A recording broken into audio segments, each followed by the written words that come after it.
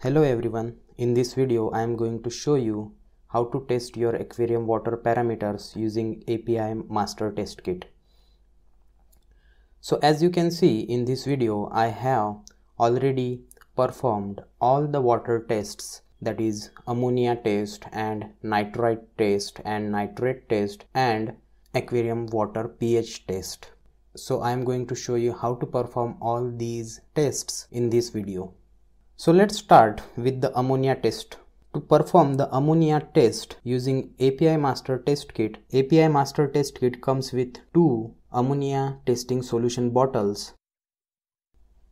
To perform the ammonia test, you will need to first of all fill up the provided test tube with 5 ml of your aquarium water. So as you can see, this test tube has a marking up to which you will need to fill up the test tube with your aquarium water. Now one thing to note here is that you need to be very accurate with it. Just try to be as accurate as you can with filling up the test tube with your aquarium water. You could use a pipette to fill up your test tube with water for high accuracy. Once you have filled the test tube up to 5 ml water marking, then you will need to add 8 drops of solution number 1 into the test tube. Now here you should hold the bottle straight upside down so that all the drops are identical. This is very important for accuracy of the test results. Once you have added the 8 drops of the first solution, then you will need to add 8 drops of solution bottle number 2. Now you will need to cap the test tube with the provided cap and shake the test tube rigorously for at least 5 seconds. I would recommend you to shake the test tube for more than 5 seconds, just for good measures. And one thing I would like to tell you is that if you are struggling to open the cap of the solution bottles, then basically the trick here is that you will need to push the cap downwards and then spin the cap to open it. It is kind of a safety thing they have done with the bottle. So just push the cap of the bottle a little bit and then spin it to open the cap of the solution bottles. After shaking the test tube for at least 5 seconds, you should let the test tube sit for a while, for at least 5 minutes, for the color to develop. After 5 minutes, you will need to hold the test tube against the provided color chart. You will get the color chart along with the test kit. So just hold the test tube against the color chart on the white part of the chart and basically see or try to match the color of the water in the test tube to the color shades given for ammonia. Ideally, your fish tank should not contain any ammonia. So ideally the color should be yellowish to a slight greenish color. So as you can see, the color of the water in my test tube is yellowish to slightly greenish. So it is safe to assume that my aquarium water contains 0 ppm ammonia. The second test we are going to perform is nitrate test. So to perform this test, first of all we will need to take or fill up the provided test tube with 5 ml of your aquarium water. Once you have filled the test tube with 5 ml aquarium water, then you will need to add 5 drops of nitrite test solution into the test tube.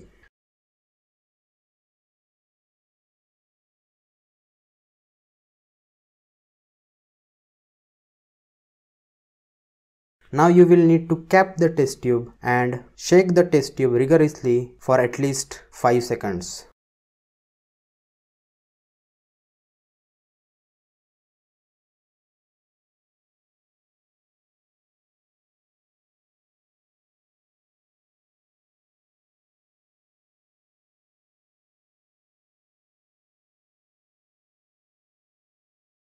Now you will need to keep the test tube aside and basically let it sit for at least 5 minutes for the color to develop. After 5 minutes, hold the test tube against the provided color chart for nitrate. Ideally, your aquarium should not have any nitrate. So as you can see in the video, the color of my test tube is kind of sky blue color, which suggests that my aquarium has 0 nitrite. So this is what you should be aiming for, or this is what you need in your aquarium ideally. Now let's start the third test, and the third test is going to be for nitrate. To perform the nitrate test using API master test kit, you will need to fill up the provided test tube with 5 ml of your aquarium water. Now, API master test kit comes with 2 solutions to test the nitrates in your aquarium. So first of all, you will need to add 10 drops of solution bottle number 1 into the test tube. Now again, you should hold the solution bottle vertically upside down so that all the drops you are putting into the test tube are similar in size. After adding the 10 drops of solution number 1, you will need to cap the test tube and invert the test tube several times.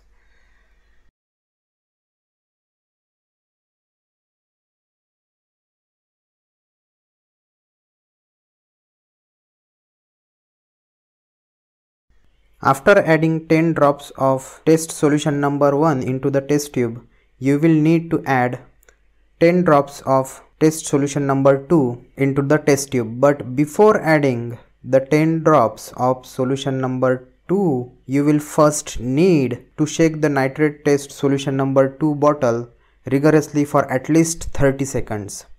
I advise you to shake the bottle for more than 30 seconds just for good measures. Now this step is very important to get accurate test results.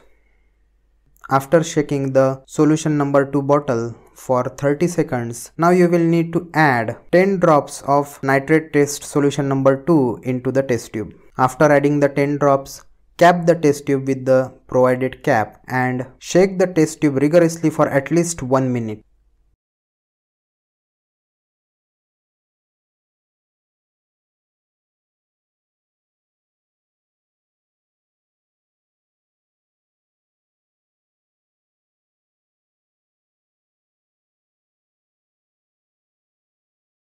After shaking the test tube for at least 1 minute, you will need to let the test tube sit for a while for at least 5 minutes. After 5 minutes, you should hold the test tube against the color chart to check how much nitrates you have in your aquarium.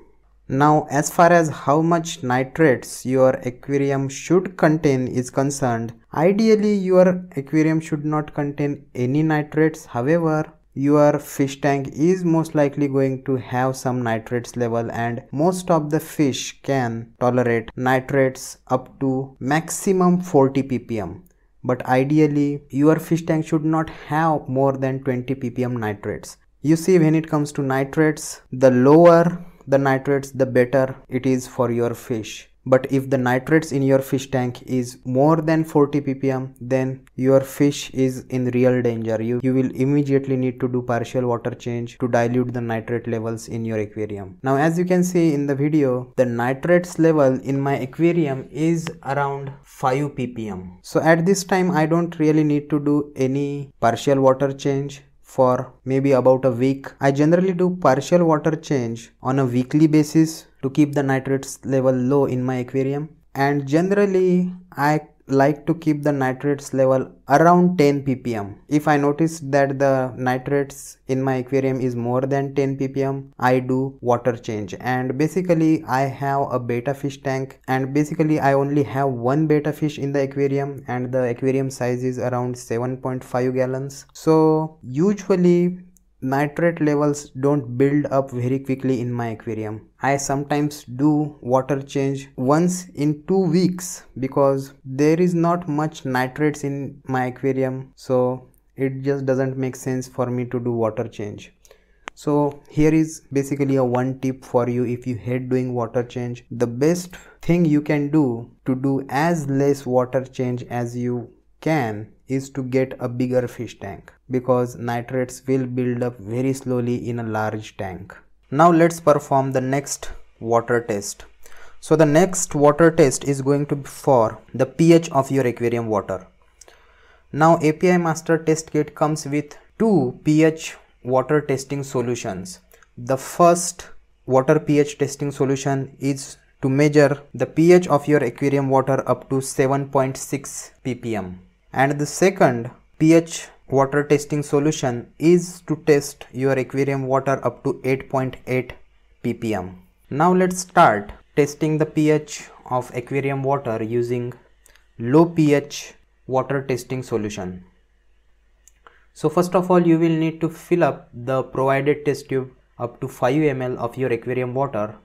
After filling the test tube up to 5 ml of your aquarium water, now you will need to add 3 drops of the low range pH testing solution into the test tube.